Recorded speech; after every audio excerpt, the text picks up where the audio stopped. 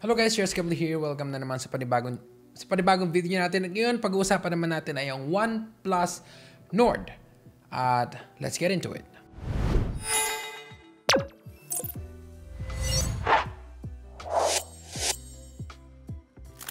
And before we start the review guys, may nag-comment sa isang post ko na yung mga channel ko daw kaya daw ako nag-unbox kasi pinapadalhan ako ng sponsors. Disclaimer lang guys, lahat ng binibili ko ay ako bumibili, hindi ako sponsored. Kaya wala akong pake kung anong sasabihin ko kasi ang kinakwento ko is my personal experience. So hindi to dahil binigyan ako ay sinendan ako ng phone. Nope. At again, inuulit ko, ako ang bumibili lahat ng phones na nakikita nyo at lahat ng gamit na nakikita nyo sa channel na ito. At ngayon, let's go to the specs and let's go first to the introduction kung ano yung OnePlus Nord. So this phone ay na-release sa Philippines 3rd week of August, pero na-open yung pre-order niya from August 19 to August something. Pero yun nga, I think, hindi ko alam kung kailan nakakuha yung pinakauna nung nirelease siya. But globally, mas maaga siyang na-release. Medyo late sa Pilipinas. I don't know kung why, pero ayun siya. So, meron siyang 3 options available. Meron kong 3GB, 64GB internal memory storage. Meron kong 8GB, 128. At meron kong 12GB, 256. Nung unang initial release nila sa pre-order, walang available na 12-256. Pero ngayon, nakita ko na may post yung Digital Walker na pwede ka ulit mag-pre-order nung 12GB, 256. Pero iniisip ko rin, for a mid-range phone, kailangan mo ba talaga ng 12GB, 256? But again, for the price naman siguro, I think you should consider it. And I think this is one of the brand new line din ni OnePlus kasi diba ang phone nila is usually flagship killers yung OnePlus 8, 70, 7 Pro and whatever, so on and so forth, which is around 30,000 pesos plus. Pero ibahin natin tong phone na to kasi nasa 22,000 pesos lang siya. And kino-consider ko din siya, or pwede siyang makonsider siguro, at least for me and dun sa mga ibang nakausap ko, na yung OnePlus is like the Apple of Android kasi it's really fast, it's really optimized, very optimized compared dun sa mga Android niya, and especially pag i-compare natin sa Galaxy Note 20, which is mamaya papakita ko sa inyo, ikakwento ko sa inyo yung experience ko with the OnePlus Nord. And moving to the specs ngayon, pag-usapan natin yung display niya. So yung display niya is mayroong Fluid AMOLED. Siguro kaya siya tinawag na Fluid AMOLED because of the 90Hz refresh rate. Meron siyang 6.44 inches screen at meron siyang resolution of 1080p by 2400. It supports HDR10+. Kaya kung gagamitin mo to for watching Netflix and high quality videos, makikita mo yung different shades from white to black. Kaya masarap siyang gamitin.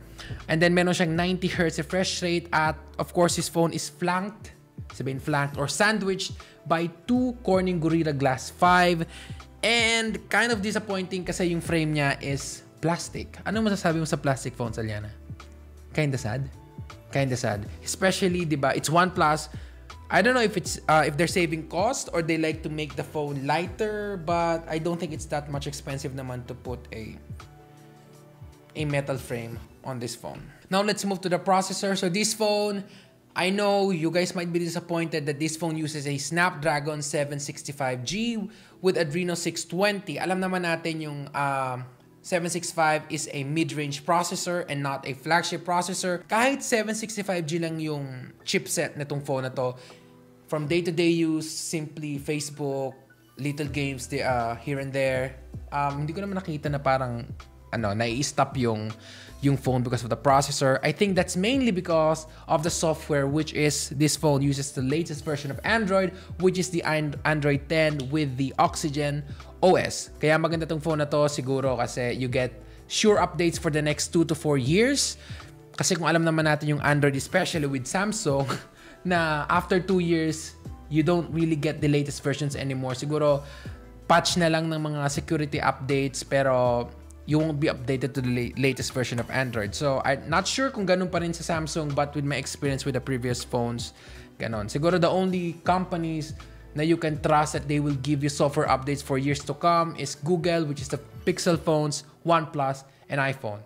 And for the rest, not sure. Maybe Motorola din, pero they're not that sikat anymore compared to these phones. And right now, let's move to the camera. So, itong phone na to merong 1, 2, 3, 4. Meron siyang 4 camera, meron siyang 48 megapixel main shooter, meron siyang 8 megapixel ultra wide, meron siyang 5 megapixel depth of field camera, at meron siyang 2 megapixel f2.4. Meron siyang front camera na 32 megapixel and 8 megapixel. I don't know guys, pixels are not everything. So hindi porket malaki yung pixels would result to amazing pictures kasi I'm really disappointed with the picture quality that comes from this phone. Kasi you get these amazing numbers on the cameras pero yung result, the colors is kind of off as compared to other prices or compared sa mga cellphones sa katulad niya ng presyo. Example, F2 Pro.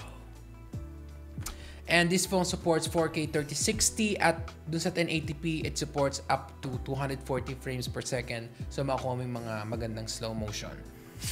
And then unfortunately, this video wala siyang optical image stabilization kasi meron lang siyang electric image stabilization which is kind of okay but nothing beats an optical. Tapos samahan pa ng EIS, edi sana sobrang ganda nung ano. Don't worry guys, look at these pictures and videos na ipapakita ko ngayon.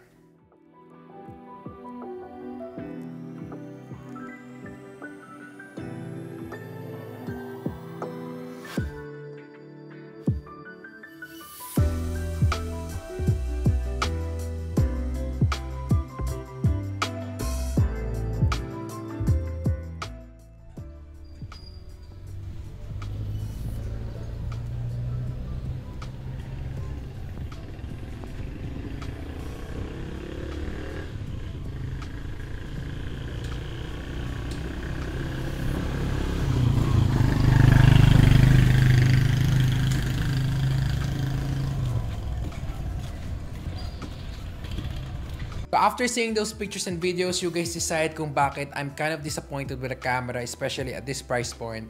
Especially at this price point and especially at this category kasi medyo tight tong category na to when it comes to the specs. So this phone comes in two colors, meron siyang gray onyx and then blue marble, and this phone is the blue marble. And then extra features, not extra but something to note. So this phone uses a USB-C with UFS 2.1, meron siyang single firing speaker, meron siyang fingerprint scanner which is amazingly fast.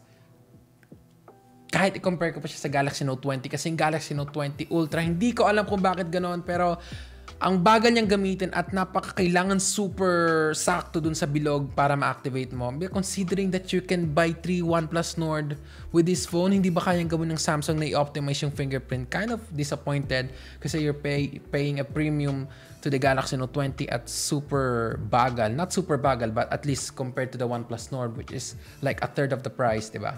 This phone has a 4,115 milliamps battery with warp charging. First time kong gumamit ng warp charging at grabe. Makunat na yung battery niya. Mabilis pang mag-charge. Kaya this phone is easily a one-day phone. Siguro kahit iwan mo lang 10 minutes, 5 minutes, you'll be good for the day. I mean, pag nalobat ka, mafu-full agad. Kasi based on their advertising, you get 70% in 30 minutes. So kung nalobat ka, then charge mo after 30 minutes, you get 70%. Meron ka pang kalahating araw to use the phone. And right now, let's talk about my personal experience. First, let's go to the cons. First is the price. Why price? I know this phone is like, I don't know, 22,000, 25,000 pesos only.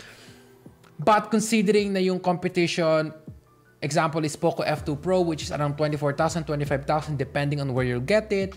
And then, if you consider din yung iPhone SE, which uses the processor and the cameras of the iPhone 10, I think, and the processor of the iPhone 11 Pro Max, at 26,000 pesos, you kind of consider na parang, if you're gonna use the phone for more than 2 years, and you like updates, and gusto mo yung ma-retain yung value ng phone mo, of course, everyone knows the iPhone is a choice, kasi you get software updates for, I don't know, 6 years. OnePlus, you get 4 years maybe. Pero if you want to retain the value, alam naman natin na iPhone ang pinaka nagre-retain ng value. Do you agree, Aliana? And with iPhone, you kind of still become relevant ka pa din for years to come kahit na outdated yung phone mo, but you're still cool. Merong ganong factor ng iPhone no? Na even though it's an old phone, you get that vibe na hindi naman to luma. But with Android, sobrang bilis ng pace ng Android, you kind of feel left out kahit isang taon ka lang or 2 years. Parang ganon, yeah. Kaya, the budget of 22,000 pesos is kind of tough kasi you have many options. Especially, you have options from Oppo, from Vivo, na meron mga good specs. Yung Red Nubia, and then Black Shark. Kaya, yun.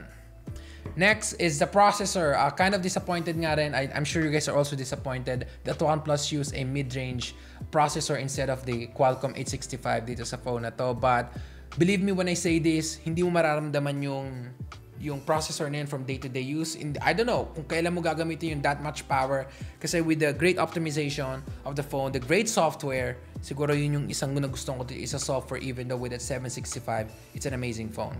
Next is the cameras. Ayoko na magsabi pa iba sa cameras but hindi ako satisfied sa camera niya. They could have done a better job with the cameras of OnePlus Nord. May potential siya, sayang. And then, isang ayoko rin dito sa phone na to is the look ng phone. Hindi ako fan ng double camera punch. Diba? Ikaw, you like it? I don't like it as well. Parang medyo intrusive siya. As compared sana, they could either use a pop-up or a single punch kasi, I don't know.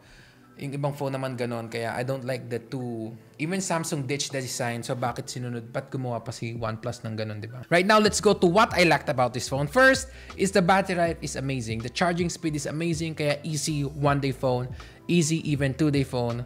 Or baka you just find yourself just plugging it. Just pag umupo ka, plug mo, then alis ka. And maybe you don't need to really worry about your battery. Next is the screen refresh rate. Once you go 90 Hz, 120 Hz, parang ayaw mo na bumalik sa 60 Hz. Kasi even my iPhone 11 Pro Max looks low when compared to the OnePlus Nord. OS is fast, really customizable. Nakakatuwa siya as compared sa iOS na, I've been an iOS user as I mentioned in previous video. Kaya nakakatuwa yung OS ng OnePlus Nord. So this phone is amazing for gaming. Kaya even with the processor and with the Adreno 620.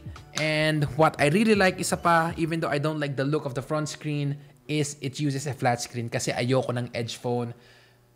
Kasi medyo annoying siya, di ba? Parang ang hirap hawakan, but flat screen, pwede mo siyang hawakan like a normal phone and you won't be really bothered by the, by the sides. Kaya, yun. So basically, that's it guys for this video. Don't forget to click like, comment, subscribe. And I'll see you guys on the next. Bumili ako nung yung Poco X3, which I think is the budget kinda almost mid-range killer. And I'll see you guys on the next.